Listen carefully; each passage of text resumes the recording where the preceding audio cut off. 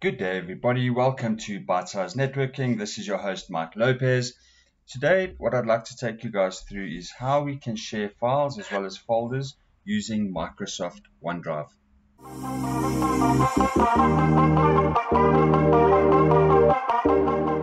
Firstly, there are two ways that we can access our files within OneDrive. One would be via our File Explorer and going to OneDrive.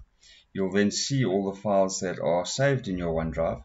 Another interesting point or tip, if you have a look at the status column here, when you see this round circle with a green tick, that does mean that the document is 100% synced to the cloud as well as accessible on your machine.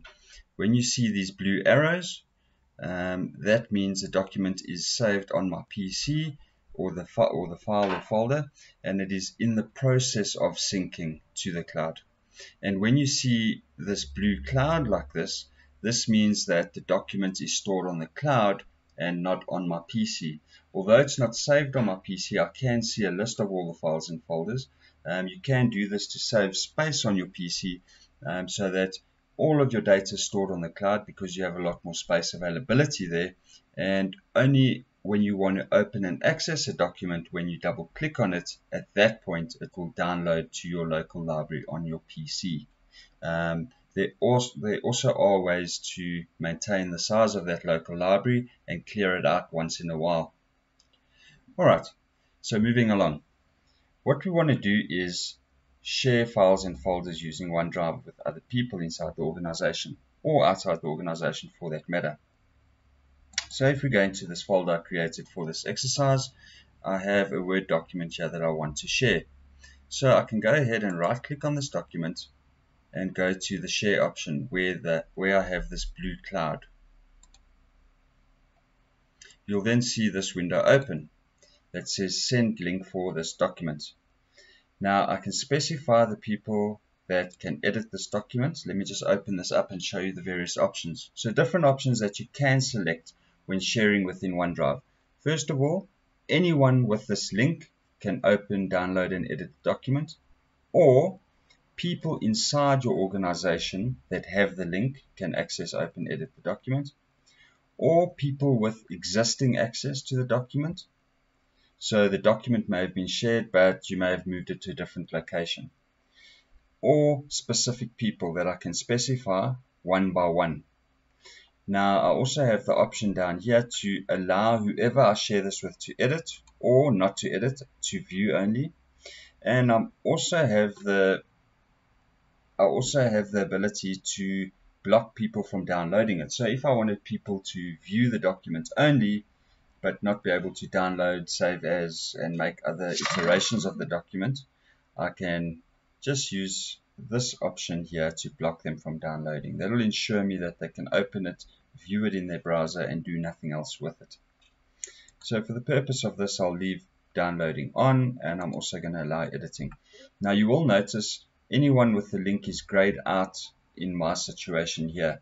Now when administrators of a network do set up OneDrive for their enterprise or their company, they do have the ability to block people from sharing data and documents with people outside the organization. This is obviously just from a company protection perspective, not wanting their data to just be shared with anyone, anyhow, anywhere. So a lot of companies from a security perspective would want this feature enabled. Alright, let me go ahead and select people in B2E Technologies, which is my organization, with the link, and I'll apply that. And then here I can go ahead and specify who I would like to share it with. So for the purpose of this exercise, I'm just going to share it with myself so I can show you how it works. So you go ahead and type in the email address of the person. It's added me there. I can then say, hi Mike, here is the document as promised. And I can go ahead and send that. It's then going to send an email to all the people you specified there with a link that they can use to access the document. You can see I've just received the email here, which I've clicked on, and it's now opening the link in my browser. Right, so here is the document that I shared. Let me go back to the email so you can just see what that actually looks like. So the person that you're sharing with will receive an email like this. Michael Lopez shared a file with you, and the note that I put, hi Mike, here's the document as promised. And then the person can just simply click and open the document. Now, that's a basic, straightforward how to share a document. Let's have a look at a few different ways we can go about this. When sharing, let's go back into the OneDrive share here. Something else that you can do, instead of specifying all the email addresses and sending a message and the people receiving it via email, there might be other ways that you'd like to share this link, maybe via WhatsApp, Telegram, Teams, Skype. You may be communicating with people on different platforms. So what you can simply do is click on this copy link option, and what that's going to do is it's going to just copy the link that it would have emailed, and you can then send it to the people however, in whichever way you would prefer.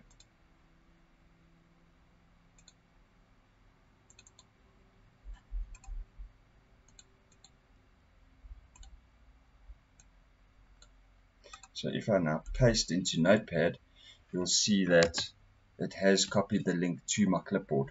You can then send this to people however you prefer, and when they click on that link, it will open in their browser and they'll have access to the document. But they would have to be signed into Microsoft Office 365 with their account, which would tie up with the account that you are sharing it with. Obviously, there's an authentication that happens there to make sure that only the people you have specified can access the document, not anybody with this link, unless you specified anybody with that link that would then share the document without requiring them to be signed into Office 365. Now, another way that I like to use this, if I am going to be sharing a lot of data with a person or a number of files from time to time, or I would like them to have access to a space where we can both put files and remove files and edit files that we are both or a team of us are working on, what you can do instead of sharing a file is you share the folder. So let's go ahead and do that. So we can go ahead and say share. Again, we're going to specify the people that we would like to share it with, and we can say send. Now what I've done is I've gone ahead and shared this folder. Now the nice thing with that is that the person could even go insofar as creating a shortcut, which I'll show you how to do now. If we open up this email, the link only works for the direct recipients of this message. Great.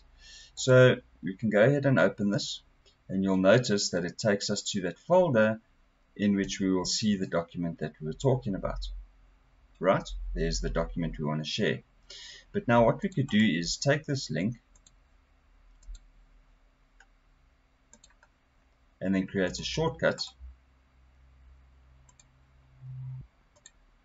and call this shared folder with Mike.